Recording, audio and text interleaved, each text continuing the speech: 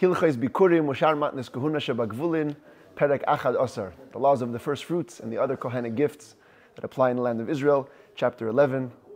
I'm dedicating this class to my new son, born yesterday, with the help of Hashem, and a tremendous Hashgacha Pratis, divine providence, that the first Rambam of his life is about the mitzvah of redeeming a firstborn son, which, God willing, I'll have the merit to do in about 30 days. 31 days, we do it on the 31st day, because we want a full 30 days of life to elapse. And then we do the mitzvah. And so today, we're learning about these laws. I even have my bracelet to prove it. So here we go. It says that Rambam Halacha Aleph Mitzvah Saseh. It's a positive commandment, Lifdois Kol Ish Mi Yisrael, that every Jew should redeem Benoi Shehu B'cher Le'imay HaYisraelis, his son who is firstborn to his mother who is a regular Israelite. The Rambam uses the word regular Israelite because we're going to see in a second if she's a Kohen or a Levi, then we don't do this redemption. And also has to be firstborn to the mom, even if it's not firstborn to the dad. The father could have been married to somebody else, had a child with her. Now he's married to the second woman. If it's her firstborn, the father has the obligation to redeem the son. Shenemar, this is the picture on the screen, Pidyon Aben. It's a very rare Jewish tradition. They bring the baby into the shul, cover it with gold jewelry, as we'll learn about the ceremony in today's chapter. So the pasuk says, what's the source for this obligation? Shenemar, because it says in the pasuk, Kol Peter Rechem Li. Hashem says, all the babies that opened up the womb belong to me. V'nemar, and it also says, Ach Padoi Sifdeh Eis B'chayr Ha'adam. However, redeem, you shall redeem. You shall surely redeem the firstborn of people, firstborn sons. Commentaries explain that the Rambam doesn't bring a verse which describes the father's obligation, because really, essentially, it's the son's obligation to redeem himself. Except that a son is tiny, he's not bar mitzvah yet, so he can't redeem himself. So in the meantime, they put it on the father. But the essential obligation belongs to the son himself. Happens to be, I'm a firstborn, my son is a firstborn, so it's a bechor, son of a bechor. It says that Rambam Halacha Beis, ve'eina isha chayeves livdes as bena. A woman, the mother, is not obligated to redeem her son. Shehachayev livdes as atzmai, hu shechayev livdes as benai. Because only a person who is obligated to redeem himself, i.e. a man, were he to be a bechor, he would have to redeem himself. Hu shechayev livdes as benai, he's a person who's obligated to redeem his son. But a mother who has no obligation to redeem herself doesn't have to redeem her son. Notice that Rambam says she doesn't have to, but that means if she wants to, she could. And indeed, if there's no father around, the custom today is that the woman redeems her son. Avar ha'av v'lei padohu, if the father transgressed and didn't redeem the son, k'sheyigdal yifdeh es atzmei, when the boy grows up and he becomes bar mitzvah, he has to redeem himself. Halacha gimel, hayahu lifdois u'bnei lifdois. If a father ended up in a situation where he was a firstborn, he was never redeemed, and now he has a firstborn son who he also has to redeem. Who do you redeem first? Jews weren't so rich back then. You have to redeem yourself first, and then your son, because your own mitzvah comes first. Even if you only have enough to redeem one of you, you redeem yourself first, because your son will take care of himself later. What if you have in front of you a mitzvah to redeem your firstborn son, and it's also time to go to Jerusalem for the Yom Tov, for the holiday? Now, you don't have enough money for both. What do? Here we have a problem of what's called mitzvah oiveres, a passing mitzvah. To go to Jerusalem for the pilgrimage, it's a passing opportunity. After the holiday, you can't go. But your son, even if you missed the proper day, you can redeem him later. So you would think you go to the pilgrimage first. It says that Rambam poides benoi v'achar kach ela l'regel. Nevertheless, you redeem your son first, and then you go to aliyah l'regel, to the pilgrimage. Shenemar, because it says in the verse, look at the order. Kol b'cher banecha tifdeh. First it says redeem all firstborn of your sons. V'achar kach v'lo yiro panei reikam. And afterwards it says, don't come to my holy temple, don't see my face empty-handed, rather bring a sacrifice. Which means that firstborn son comes before the obligation to bring the pilgrimage sacrifice going to Jerusalem. Halacha hey apoides benoi. When somebody redeems their son, this is a ceremony of Pidyon Aben. When somebody redeems their son, mevarech, the father makes the bracha, asher kichanu b'mitzvaysav v'tzivanu al Pidyon Aben. Blessed is Hashem who sanctified us with his commandments and commanded us to redeem, or about redeeming the firstborn. Then he goes and makes a second blessing, and then he gives the redemption money, which we'll soon see what that is, to the Kohen. If it's the firstborn redeeming himself, you make a little different text blessing. You say, lifdois. Hashem commanded us to redeem the firstborn, not about redemption. As the Rambam said in the book, the second book of the Rambam, the Laws of Blessings, whenever you make a blessing for yourself, you say it with a lamed in front, lifdois. And he also makes she'echianu. Halacha vav, mitzvah zunay heges b'chol makim uv'chol zman. This mitzvah applies in every place and every time. It's an eternal mitzvah. Ubekama peidehu, how much is the redemption amount? Bechamesh sloim, 5 silver coins. Actual silver coins of the day. Today we use 5 silver dollars. Shenemar, because it says in the verse, ufduyav mi ben chodesh tifde. It's, or his redemption, you should redeem from a month old. This is, the context is talking about redeeming a firstborn son. And it says you do it once he's 1 month old. And the verse ends off, Be'erkecha kesef chameshes shkalim b'shekel ha'kodesh. You give the value of 5 silver shekels. Bein bekesef, bein b'shave kesef, you can use whether regular silver or something which has equivalent value. Mina mitaltalin shegufan mama, and as long as it's movable property, which has intrinsic value. Ki inyan hashkalim, just like the shkalim mentioned in the verse, are movable property and have intrinsic value. Lefichach, therefore, ein paidin bekarkais, you cannot conduct a redemption with real estate. V'loi ba'avadim, nor with slaves. Because they're compared legally to real estate. Nor can you redeem with an IOU note, because the note doesn't have intrinsic value. So much so that if you redeem the firstborn using these things, he's not redeemed. What if the father didn't give the Kohen another IOU note? He wrote an IOU note. He wrote a note to the Kohen, I'm obligated to pay you 5 silver coins. The note goes into effect. You have to give him the 5 coins, but until you give the 5 coins, the son isn't redeemed. If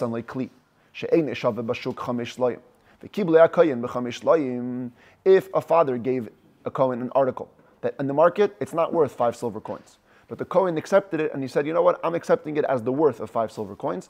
That Rambam controversially rules that this works and the son is redeemed.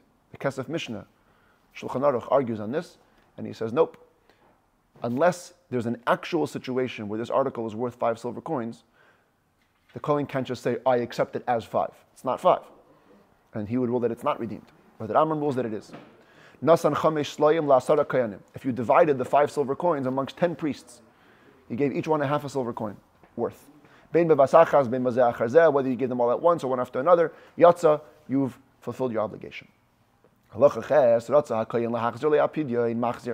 the Kohen wanted to give back the redemption money, he can give it back. However, you cannot give it to the Kohen with the intention to take it back. If he did so and then the Kohen gave back the money, the son is not redeemed. Unless you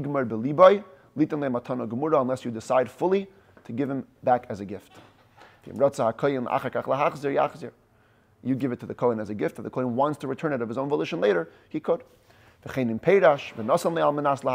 if you were explicit and you said, I'm giving it to you on condition that you give it back, the firstborn son is redeemed. All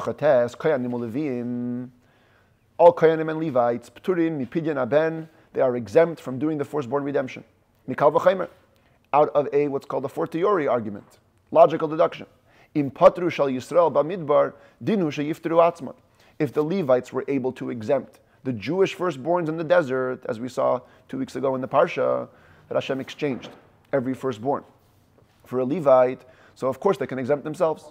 Dinu sheyifteru atzman. And therefore today, if there's a Kohen and a Levi, and they have a son, no redemption.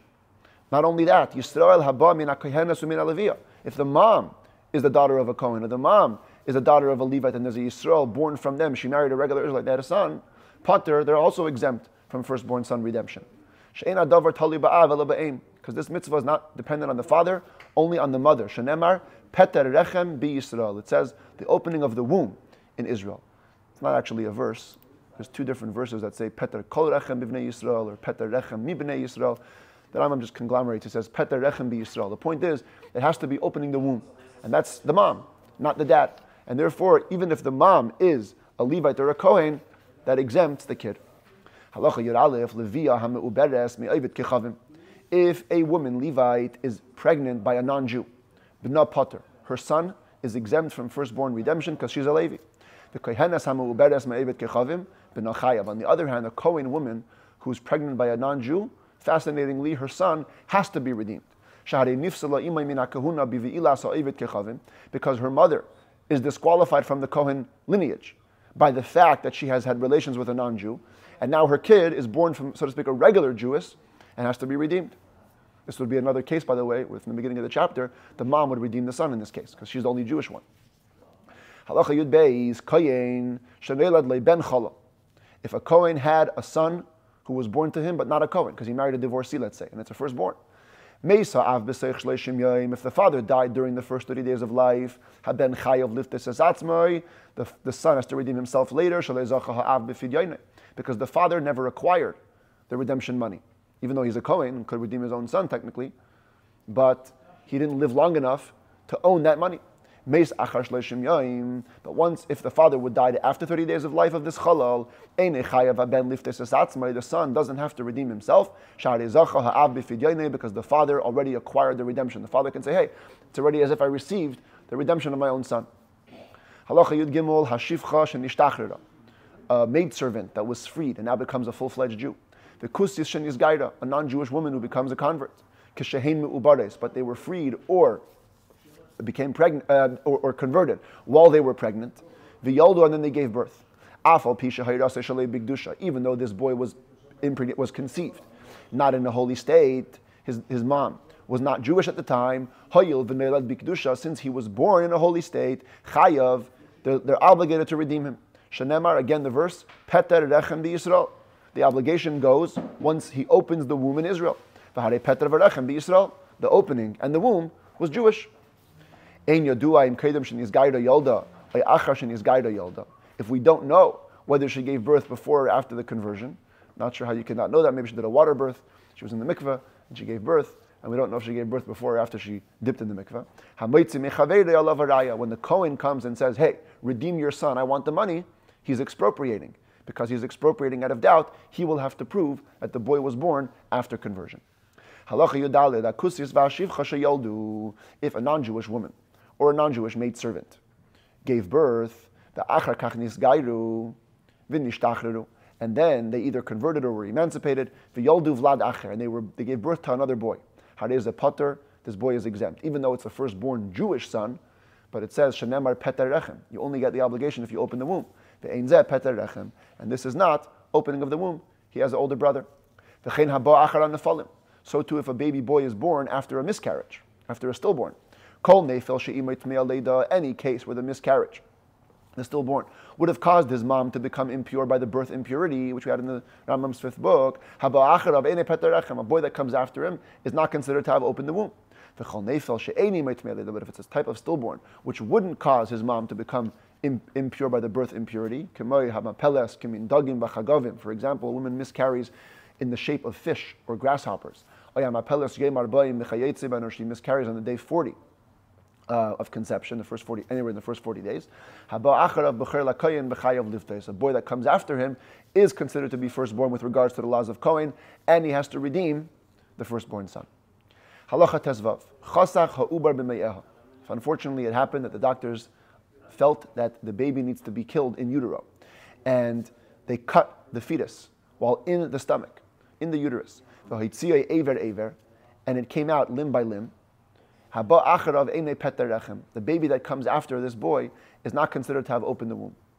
What if there was an 8-month pregnancy? In Talmudic times, either 7-month or 9-month pregnancies were considered viable.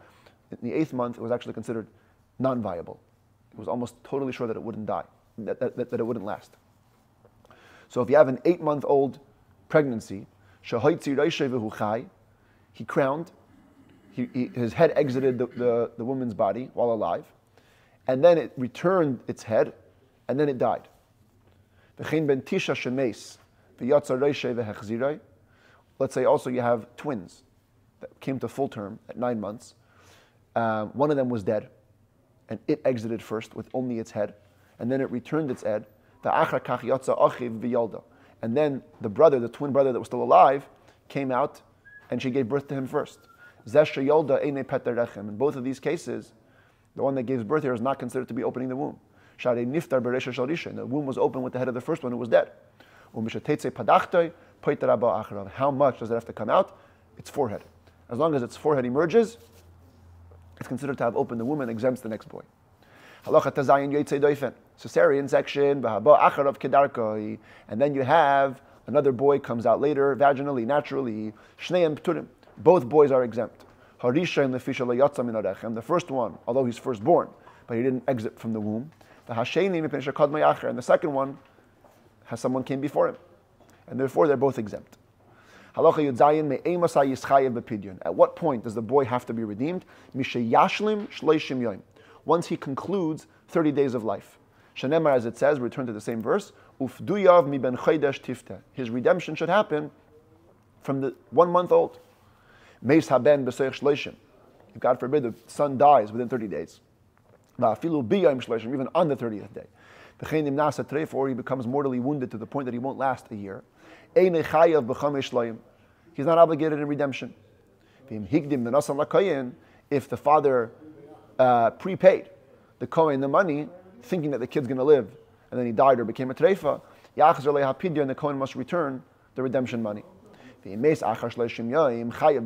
once the baby passes 30 days old, and even if it dies afterwards, and the father is obligated to redeem the baby. And if he didn't give the money yet, he must still give after the death. A person redeems his son during 30 days. If the words he used to the Kohen was, here, I want to redeem my son from now, the son isn't redeemed. But if he said, I want it to be redeemed after 30 days, so then the redemption only goes into effect after 30 days, and it works. Even if the Kohen uses the cash, and he's not holding the cash anymore, after 30 days, it doesn't matter. What if there's a boy who we're in doubt whether he's obligated in redemption or not? And we'll soon see a bunch of cases of doubt. But the governing principle is hareze pater. The doubt is exempt. Because the Kohen who wants to extract will have to prove that the son is for sure a bechar. If the dad dies during 30 days, one can presume that the son wasn't redeemed, unless he can bring a proof from his father that he redeemed him before he died. But if the father dies after 30 days, we assume Jews do their job. The son can assume that he's been redeemed unless somebody notifies him clearly that he was not redeemed. Okay, now we go to the cases of doubt. Here we go. Halacha Chaf. A person's wife had never given birth before. And now she has twins, top right case, a boy and a girl. We don't know which one came first. If the boy came first, he's obligated in Pidyon Haben. If the girl came first, then not. The Kohen has no claim here, because he can always say, prove that my daughter wasn't born first. But if she gave birth to twins, boys, even if you don't know who is the firstborn, but certainly the Kohen gets 5 coins here, because one of them is a bechar. If God forbid one of these twins were to die within 30 days, patur. Now the Kohen the father is exempt for the other one.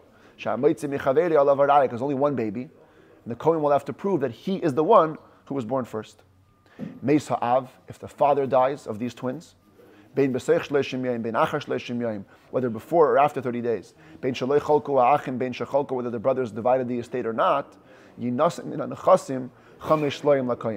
although neither one is clearly obligated, but the estate needs to pay 5 coins to the Kohen, because the property has already become obligated when the father was alive to give at least one set of 5 silver coins to the Kohen. Halacha Chaf Aleph. Till now we're talking about one wife. What if we have to consider the case of 2 wives? Shtei nashav shalei bikru. We have 2 wives, neither of them ever gave birth before. V'yoldu shnei zcharim, and they bore a total of 2 males. So, of course, even if we don't know which baby belongs to which mom, both babies are firstborn. Noisin eser shlayim l'kohen, he must give 10 silver coins to the Kohen. Meis echad me'an b'seich shleishim yom. If one of them dies during 30 days. If he gave the 10 coins to one Kohen, let him simply give back 5 coins. But if he gave it to 2 separate Kohanim, he cannot take the money back from either Kohen. Because he didn't specify which money goes for which kid. And every Kohen can say, hey, get back from my friend. He's the one who got the money from the dead son, not me. Chav Beis, a whole bunch of cases now with 2 wives. Here we go. Shtei nashav shalei bikru. 2 wives, neither of them ever gave birth. Sheyoldu zacharu nekeva. And there are over here a total of a baby boy and a baby girl. Shnei zcharim unekeva, or 2 boys and 1 girl.